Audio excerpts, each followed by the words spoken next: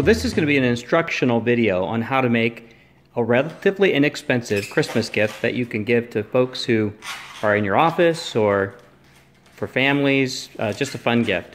Items you're going to need: Andes chocolates. I got these at Target. You can also get them at Family Dollar. You need the kind that's in a bag. And then a variety of festive holiday type chocolates, hot glue gun.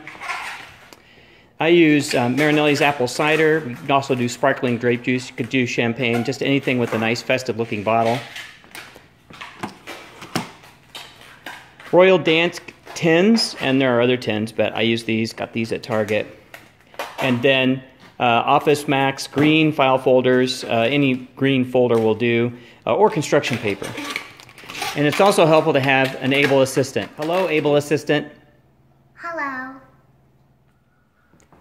To create the cone that goes around the cider, you take the file folders and you draw circles that start about 6 inches off the file folder to make about an 8-inch swath of paper.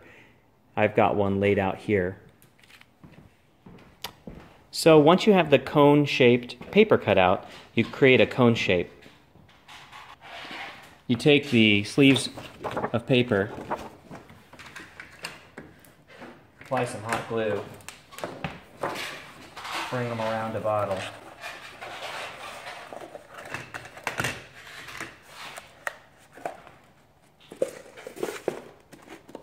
And you'll use those to hang the leaves later. Next, you take the bottle of cider and you glue it to the tin of cookies. And I put 3 or 4 daubs on here.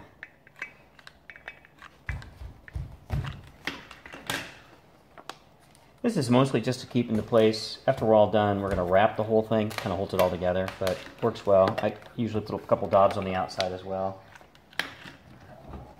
Let them cool before you start applying the cones.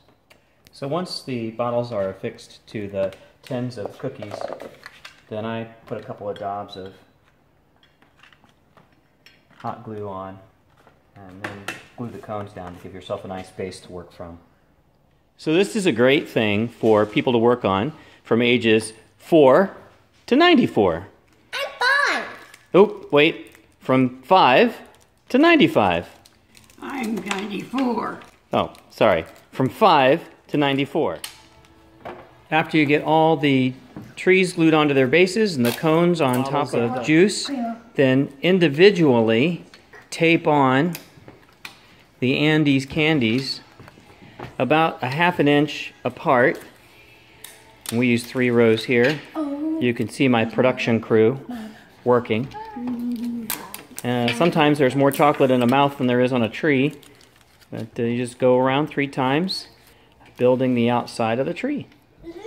Then, once you're finished putting on all of the Andes to make the tree, you take the other chocolates that you get and you fill in to make them look like ornaments. And we use small hot glue guns for that. Guaranteed to burn your fingers.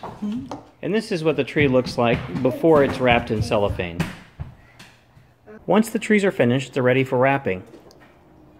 To wrap, we use cellophane that we purchased from Michaels. Measure a length, the circumference of the tins to start. Once you have the cellophane cut to length, you begin by gluing it to the bottom of a tree. I set the tree up on a little pedestal. This is clearly the least effective part of the whole process. And I'll show you the finished product in a moment. So this doesn't show up very well, but I've begun by gluing one spot on the tree, the cellophane on the base of the tree, and then I'll wrap it around and show you as I go along.